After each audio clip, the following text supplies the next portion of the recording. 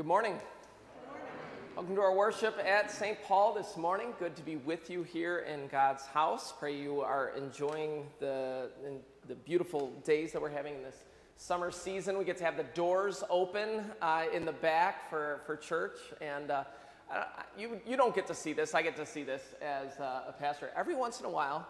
Because of the music and just having the doors open, people who are walking by the sidewalk will just walk up the steps, stop in. Sometimes they'll sit down for 5 to 10 minutes, join us in our service, and then go on their way and take a rest of their walk down the sidewalk. And so it's a joy to have those opportunities, experiences. And now we have a few people in the back, like Zach and Fred, who can help say, "Oh, hello, can I help you?" Or, "We're St. Paul, good to meet you," and just make those community connections. So thank the Lord. We have beautiful weather today to get to do that again. We get to gather around the service of Matins this morning as we sing and respond with sections from God's Word. And so I rejoice with you that God gives us His Word to speak back to Him. Let's stand as we begin with our first hymn this morning on Galilee's High Mountain, number 835.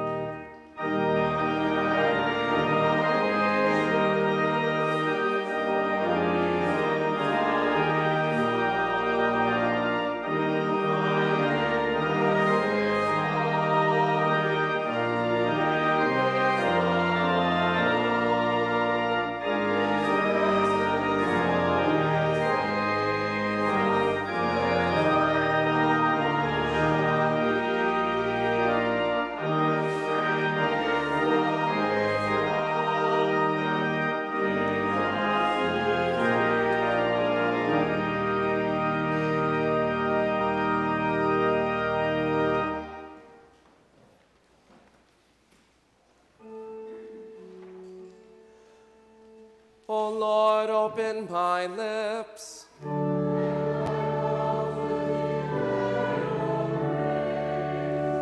Make haste, O God, to deliver me.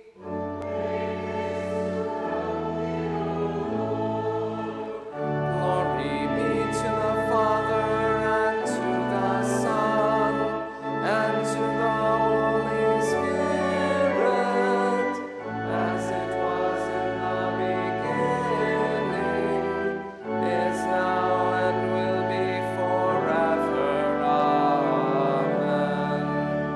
Praise to you, O Christ. Alleluia.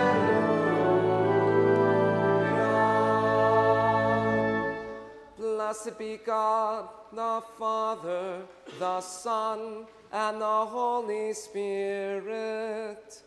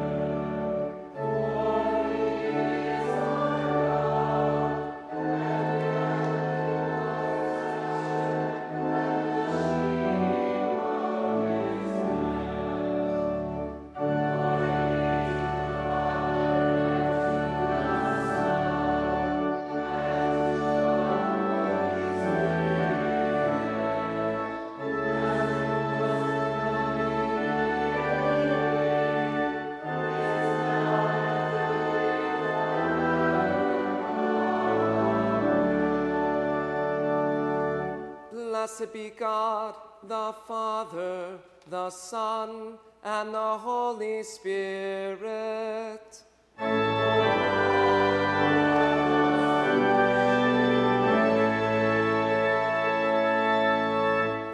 Please be seated as we hear from God's word.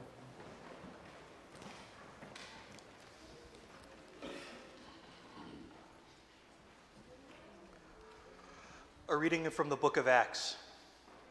Now, there were in the church at Antioch prophets and teachers, Barnabas, Simeon, who was called Niger, Lucius of Cyrene, Manaen, a lifelong friend of Herod the Tetrarch, and Saul. While they were worshiping the Lord and fasting, the Holy Spirit said, "Set apart for me Barnabas and Saul for the work to which I have called for them." Then, after fasting and praying, they laid their hands on them and sent them off. So being sent out by the Holy Spirit, they went down to Seleucia, and from there they sailed to Cyprus. When they arrived at Salamis, they proclaimed the word of God in the synagogues of the Jews, and they had John to assist them. When they had gone through the whole island as far as Paphos, they came upon a certain magician, a Jewish false prophet named Bar-Jesus. He was with the proconsul Sergius Paulus, a man of intelligence who summoned Barnabas and Saul and sought to hear the word of God. But Elymas the magician, for that is the meaning of his name, opposed them, seeking to turn the proconsul away from the faith. But Saul, who was called Paul, filled with the Holy Spirit, looked intently at them and said, "You, son of the devil, you enemy of all righteousness, full of deceit and villainy, will you not stop making crooked the straight paths of the Lord? And now, behold, the hand of the Lord is upon you, and you will be blind and unable to see the sun for a time." Immediately mist and darkness fell upon him, and he went about seeking people to lead him by the hand. Then the proconsul believed. When he saw what had occurred, for he was astonished at the teaching of the Lord. This is the word of the Lord. Please stand as we hear the words of Jesus. Our gospel reading for this morning comes from Matthew chapter 11. At that time, Jesus declared, "I thank you, Father, Lord of heaven and earth, that you have hidden these things from the wise and understanding and have revealed them to little children. Yes, Father, for such was your gracious will. All things have been handed over to me by my Father, and no one knows the Son except the Father, and no one knows the Father except the Son, and anyone to whom the Son chooses to reveal him.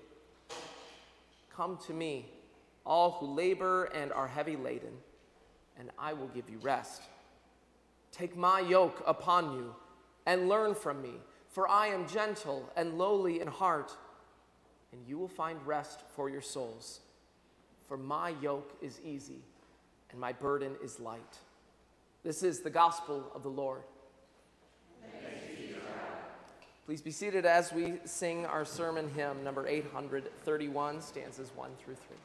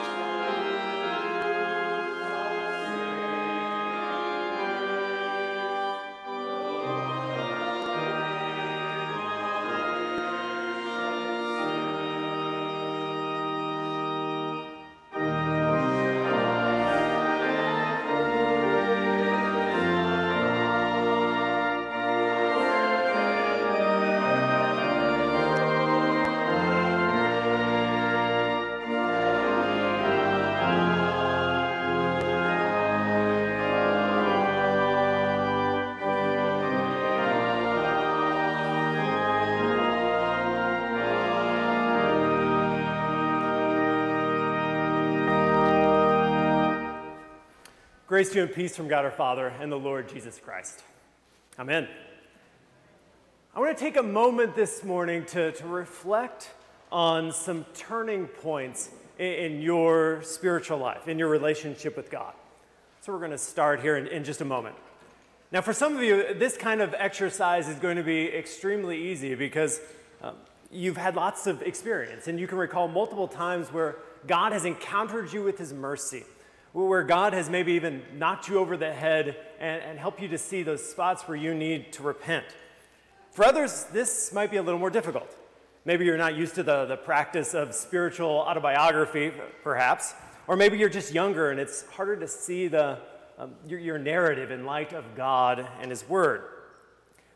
I think this is a worthwhile task regardless. It is because it's one in which we see that our God is not a dead God of the past, but one who is living and active in our own lives, who continues to bring us his word that changes our hearts and changes our lives. Now, before I ask you to take a minute to talk to a pewmate, let me give you an example of one in my own life. So it was my first year of seminary, and I was encountered by God through Luther's Galatians commentary. It's one of those things where it's a very theologian thing to be encountered by, I think, but it was certainly an encounter. It was something I had not expected. And I remember reading Luther's Galatians commentary, just recognizing the gravity of what Jesus had done for me in this whole new way that I had not quite gotten before. Right? And this grace of God that struck me here, it was both heavy and light at the same time. Right? It was heavy in recognizing that Jesus did all this for me. It was my sin that put him on the cross. And yet, he did it not just because of me, but for me. And so it was also light in realizing just what my Lord, how much he loves me, and what he has done even for me. And then also at the same point, this grace, it gave me this burning desire to share Jesus with others. I felt like the prophet Jeremiah, where he says, "There is in my heart, as it were, a burning fire shut up in my bones, and I am weary with holding it in, and I cannot." Now you'll notice, this turning point, it came after I entered seminary. This is significant because it came to me, if I remember correctly, the first quarter in which I was called to stand in a pulpit the first time, and it wasn't before I did, it was after. And that means, by the way, that I really felt equipped to be a pastor. It would have been only months after I actually had been in the seminary. Right? And God had laid before me all kinds of things, of which certainly at times felt like too much. All right, so that's my turning point example for you. Now, what I want you to do is to take 1 minute. I know it's not nearly enough time, but we'll go about a minute, maybe a minute and a half, and share with someone in a pew something in your own life, a kind of turning point here. All right, go for it. And I'll set a timer to keep me on track.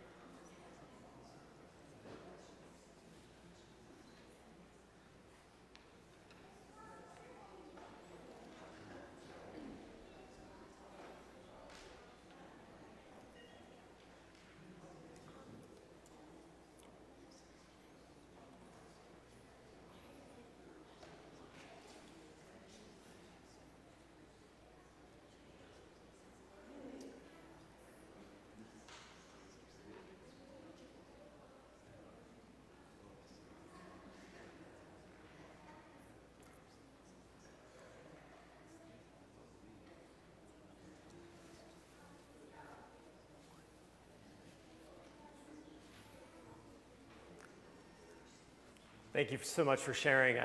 Hopefully, this is something, too, that can propel you into some conversations later today. I know that one of the most fun things last night, my family was here last night and talking to my daughter anyway.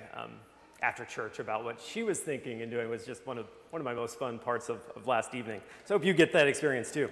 But I start with turning points here for two reasons. And the first is that we recognize, as I said before, it is our God who is living and active, right? He's continually working within our lives and on our hearts by his word. So I've started doing the Lectio 365 devotions recommended by our own Pastor Ragau here. And in the evening, they ask these two questions, which I think is part of what inspired me here. They ask, over today, in the evening, each evening, in what ways did I experience God's goodness today? And when did I hear him speak? And that's what thinking about our own turning points helps us to do too, I think, is to discern how God is good, for he certainly is, but to discern how he is in my life. Not just in some generic way, but concretely for me. And then see how his word is speaking to me also, speaking to my life. And then secondly, I bring up turning points because that's really what we're looking at in the life of the Apostle Paul today, though maybe it's not so obvious at first glance. Last Sunday was the obvious one. Right, we saw Paul's conversion, where God came to him on the road to Damascus, struck him blind, and turned him all around. Yeah, that was the big turning point that we know about. But this one today is also one, but much more subtle, as we'll get there in a moment. Up to this point in the story, in Acts, Saul has actually not played a big part in the life of God's people. In short, he is not the Paul that you know him to be in the rest of Holy Scripture. In fact, Saul couldn't join the disciples until it was Barnabas who trusted enough to usher him along and bring him into the group of the apostles. So if you want to follow along with me, we're actually going to be stepping through the text a little bit. And so it might be helpful to have your bulletin open and follow along with me as we look through the Scripture text together. Notice what happens at the beginning of chapter 13 in verse 1. We would expect that Saul would be named first, right? I mean, he's the big name here, right? But notice, we've got at Antioch, prophets and teachers. Where do you see Saul? He's named last, right? You've got Barnabas first, and then you list Simeon, Lucius, Manaen, and then last, Saul. And then, of course, in all the groupings, who do you have listed first? It's Barnabas and Saul, right? And each one of these. Saul, in short, he's come to faith in Jesus, but he's not that Paul that we know him to be. And then in verse 2 here, we've got the church gathered for worship, and the Holy Spirit speaks to the church at Antioch, designating that Barnabas and Saul here to be sent off for the mission of God. And we don't know exactly how they heard the Spirit speak. It might have been through the voice of a preacher. It may have been in reading the Scriptures together that they came to see what God was calling them to do here in his mission. It may have been an audible voice. We don't know. But we do know that God is Lord of his church. And we also know that to be his church means to be on his mission. And so right here in our reading, God is taking charge of his church and sending them out, sending Barnabas and Saul to go to Cyprus and Asia Minor. And then you'll see in verse 3, as these two are going from Antioch, verse 3 shows us the way in which they do not go alone. And I'm not just talking about John Mark, who obviously goes with them, but rather, notice the church laying their hands upon Barnabas and Saul here. And in doing this, the church of Antioch, they're not only designating them as the ones who are going on this mission, though that's part of it, but they're also saying that the whole congregation is doing this work together through these two. It's as if the congregation of Antioch said to Barnabas and Saul, this is not your work alone. Right? This is our work, and you two are going as part of us, certainly, but also to represent us as you go forth on God's mission. And that same thing is true for us here at St. Paul. Whether we're talking about teachers or pastors or others like Pastor Schultz, who we are going to be designating today towards the same kind of task. Right, they stand on our behalf as they go and minister, even as they also stand on God's behalf too, as they minister to us and others. Then, having been sent by the church of Antioch, Barnabas and Saul, they go with John Mark to Cyprus. Now, Cyprus, one of the biggest islands in the eastern Mediterranean. When they arrived at the port of Salamis, that happens in verse 5, you can see here, they went to the synagogue first to proclaim Jesus as the Messiah of Israel. Going going here first to the synagogue, which will become Paul's usual method along all these missionary journeys. Right? Always first to the synagogue where they will proclaim Jesus as the Messiah of Israel. I think this is especially instructive for us because when we think of mission, my sense is that we tend to think of these big, almost impossible things. Right? So I've got to go like uproot my family, go across the seas, and go do missions so far away. I've got to do something that's brand new and often looks so big and scary, and then we don't do anything at all. Now, of course, it can be overseas, like Pastor Schultz is doing here soon, but it does not have to be. I mean, notice how Barnabas and Saul, they start here with something they understand, right? And people who would understand them. I mean, they were Jews. They knew synagogue life, and so they went there. They went to proclaim to other Jews that Jesus is the long-promised Messiah. Now, our work of mission will be harder in some ways. We don't really have a natural place where Jesus as the Messiah makes a lot of sense to people. But what we do have are our neighbors, friends, family, even coworkers who don't know Jesus. But they know you. We know them. And with them, we already have a kind of community to which God can and does call us. Evangelism doesn't mean talking to people we've never met then, right? But most of the time, I think, it's really just having real conversations with people in our spaces, within our communities. Talking to people about the real things like death, suffering, loneliness, forgiveness, new life, things like that. And when we're having these kind of real conversations with people who aren't Christians, how can we do anything other than talk about our Savior Jesus?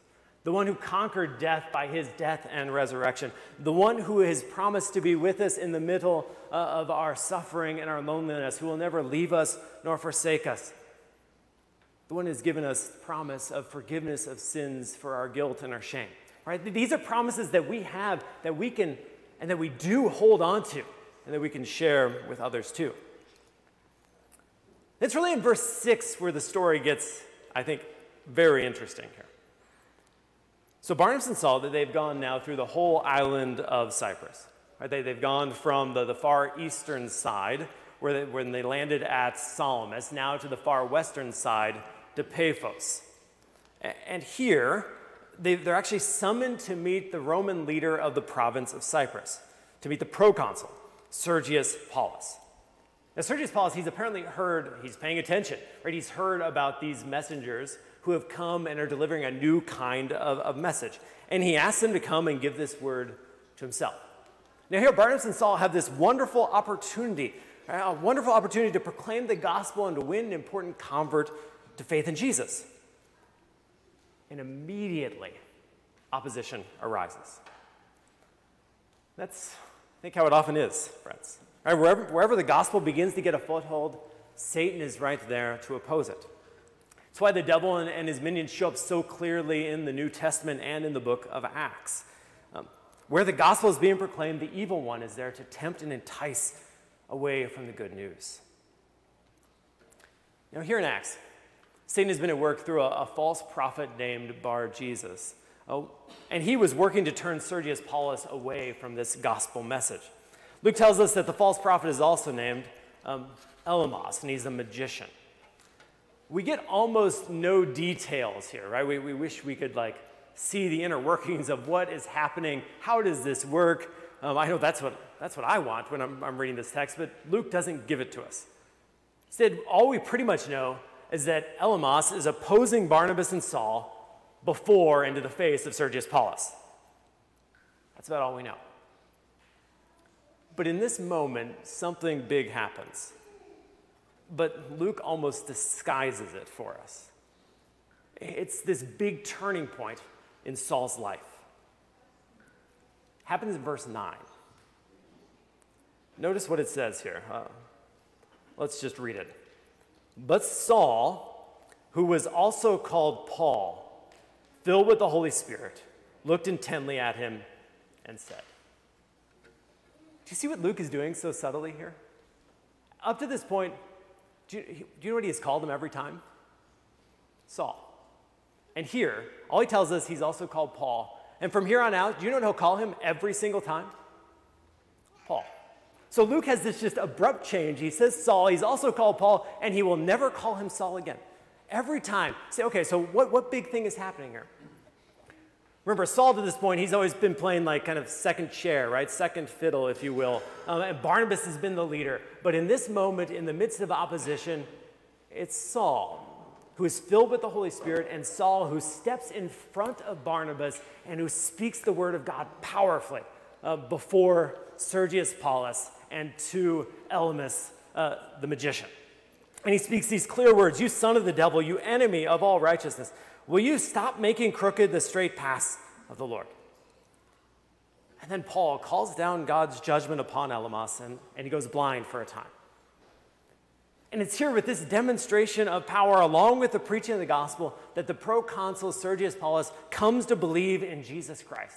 And now you have this Roman leader, right, one who is in charge of a province in Rome, one who has to actually affirm in a certain sense that Caesar is Lord.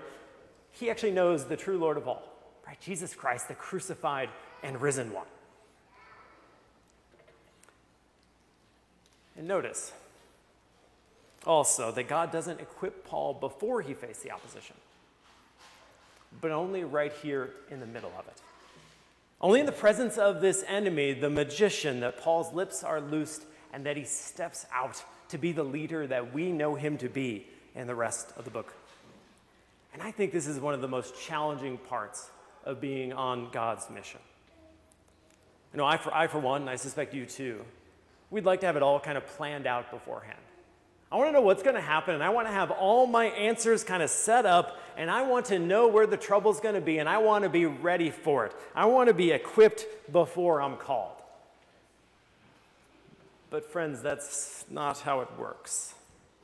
Our Lord promises us instead that he's going to be with us in the middle of the opposition, and he's going to give us words to say. Right, Jesus promises in Luke, for instance, when you're before synagogues and rulers and authorities, do not be anxious about how you should defend yourself or what you should say. For the Holy Spirit will teach you in that very hour what you are to say. And friends, that was certainly true for St. Paul, but it's also a promise for you and for me. I think the hard part is, well, believing it. Right? We want to rely on our own intelligence, on our own eloquence, on our own strength. But none of those things is the power of the gospel. I am convinced that if we will step out in faith to have some of those challenging conversations with those we know who are not Christians, we will find the Holy Spirit is leading those conversations. That doesn't mean we're going to be eloquent, actually. It doesn't mean we're going to say the right things according to our own judgment. You will still feel silly and uncomfortable at times. But what it does mean is that the Holy Spirit will be at work through you, through your words, through your actions, to lead others to see this gospel of Jesus Christ, the one that has already grasped you, this gospel that you know and love already, and you can bring others to see as well. Because friends, I think that really is the biggest key. For us to remember that when we're talking about evangelism or witness, we're not worrying about our own appearance, our own power. We're keeping our eyes on Jesus, recognizing that he is our great God. He is the one who gave up his life for us. He is the one who died on our behalf, and God raised from the dead to give us forgiveness of sins and the hope of the resurrection of the dead. And this same Jesus, he's the one who loves you and will never leave you nor forsake you, whether in life or in death. You've been grasped by this message, and it has changed your life. I know it has changed mine. Our turning points, right, they may not look quite as powerful as we see here in Paul, but they are just as powerfully God's work to encounter us with Christ's forgiveness, to change our hearts, to know his grace, and to equip us for what he has in store for us, even in the midst of opposition. It's a beautiful message that you and I have the privilege to share. In Jesus' name, amen. Now, please rise as we sing a hymn verse in response to the Word of God.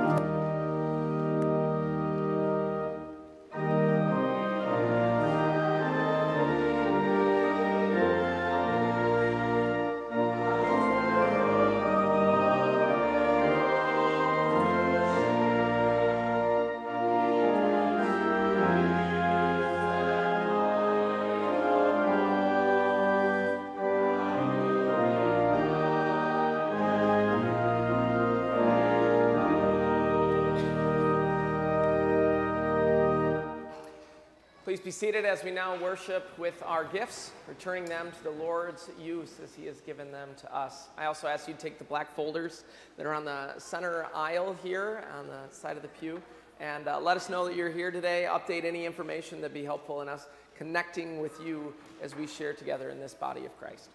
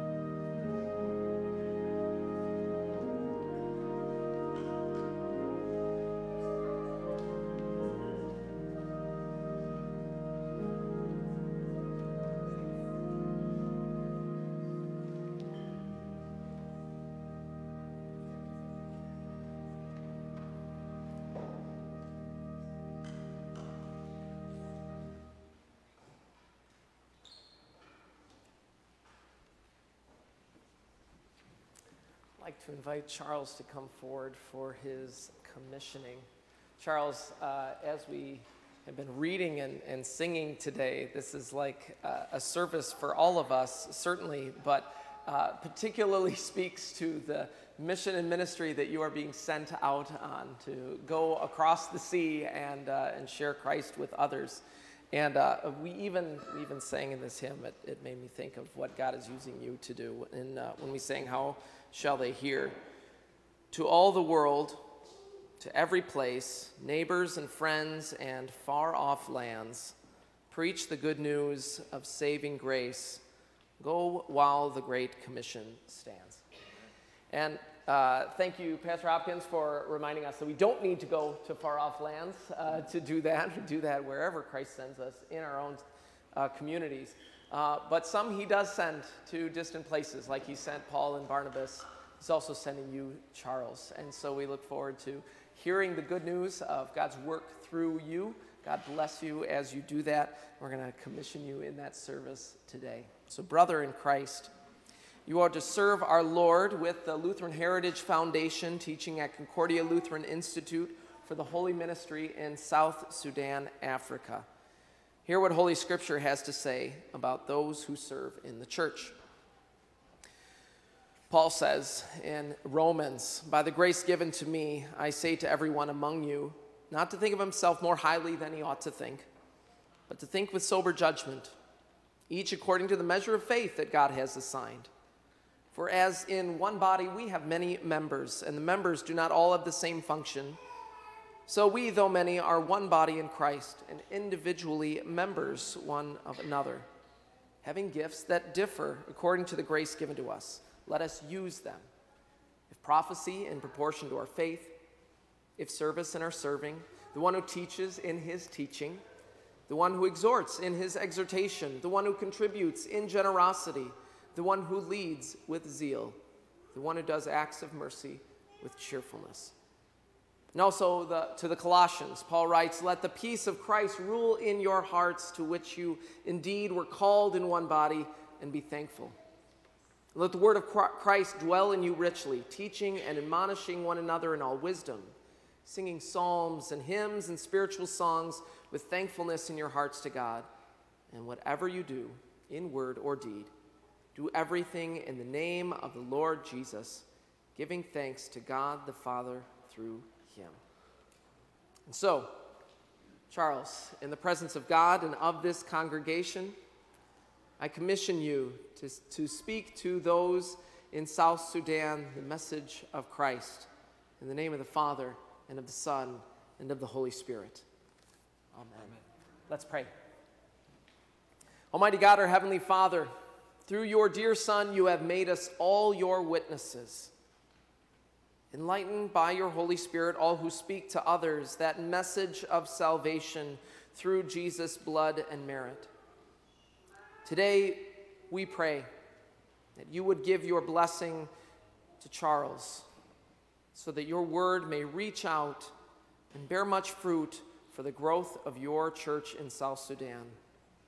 We pray this through Jesus Christ, your Son, our Lord, who lives and reigns with you in the Holy Spirit, one God, now and forever. Amen. So Charles, go in the name of the Lord.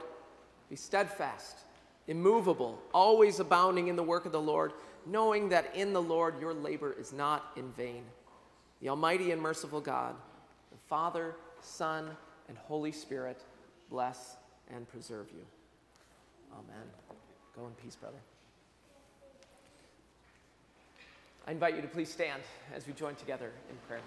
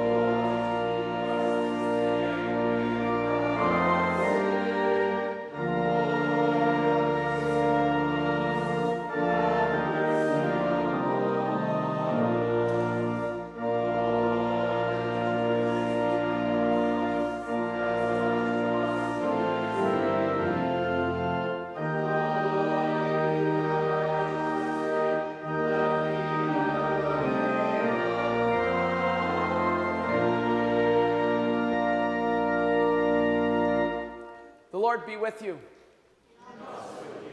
God invites us to approach his heavenly throne with all our needs.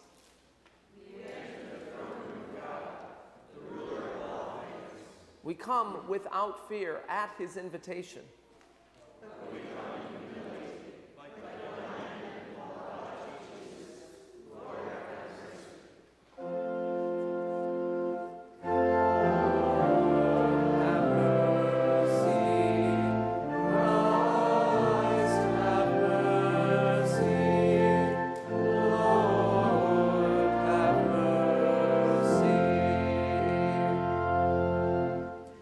Our Father, who art in heaven, hallowed be thy name.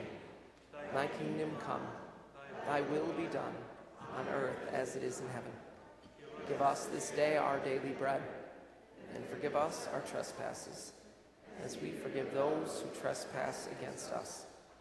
And lead us not into temptation, but deliver us from evil. For thine is the kingdom, and the power, and the glory, forever and ever. Amen. Almighty God, your faithful servants Saul and Barnabas sought not their own renown, but being sent out by your Holy Spirit, began their ministry together, proclaiming the word of God in the synagogues. Grant that we may follow their example of obedience, trusting the power of the Holy Spirit to work faith, even in the midst of opposition. Through your Son, Jesus Christ, our Lord, who lives and reigns with you in the Holy Spirit, one God, now and forever. Amen. Mighty God, day by day you make sure that birds are fed, and the lilies of the field are clothed in splendor. We ask that you would deliver us from worry, knowing that you know what we need in our bodies and our souls, and that for Jesus' sake, we are so much more of value than they. Lord, in your mercy. Father, kindle in us your Holy Spirit, that we may daily be encouraged by each other's faith. Daily speak to us your word of grace as we dive into your word. Lord, in your mercy. God, we ask that you would fill our homes with your word and grace. Be the companion of those who are single, widowed, and homebound. We pray that you would strengthen husbands and wives together. Bless parents as they teach their children your word. And let them all find refuge in you. Preserve them from every evil. Lord, in your mercy. Lord God, be with all who are weary and heavy laden, who suffer from the tribulations of this life. We ask that you would watch over those we know with cancer, like Nola and Greg, Peggy, Harry, Leo, and Beth, Bethany and Eric, Virginia, Ken, Shireen, Deanna, Tyler, Stephen, and Patty. Lord, continue to work through their treatments and give them healing according to your will. We also ask that you would be in the recovery of Bill and Kathy, Donnie Joe, Mark and Steve, Ron, Kathy, Jennifer, and Helga, and continue to walk with those with long-term health issues like Ernest and Larry, Luella and Alexandra, Sally, Jim and Mike, Gordon, Mary, and Shirley. Console them with the knowledge that your yoke is easy and your burden is light, and that in you they will find rest for their souls. Lord, in your mercy. Lord, we rejoice with those who rejoice, and we thank you for 66 years of marriage that you have given to Harry and Marge Kipmiller. Lord, continue to walk with them daily as they find their relationship and their hope that is bound up, centered in you. Lord, we pray that you would continue to draw us to yourself daily, so that with all your saints we attain the promised inheritance that you have for us in the new creation. Lord, in your mercy. Lord, our Heavenly Father, Almighty and everlasting God, you've safely brought us to the beginning of this day. Defend us in the same with your mighty power, and grant that this day we fall into no sin, nor run into any kind of danger, but that all our doings, being ordered by your governance, may be righteous in your sight. Through Jesus Christ, your Son, our Lord, who lives and reigns with you in the Holy Spirit, one God, now and forever. Amen. The Holy Spirit said, "Set apart for me Barnabas and Saul for the work to which I have called them."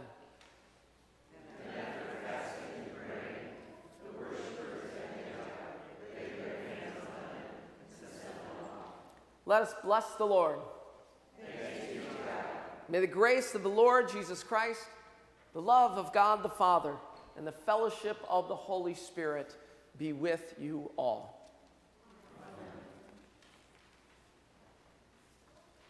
One quick announcement, just to give you a heads up, kind of a midsummer update. There is a capital campaign update that was sent in Friday's e-news. If you're on the email list for our e-news, you would have received that. If you didn't get a chance to read that email yet, go through that and check out the update on what's going on with that capital campaign.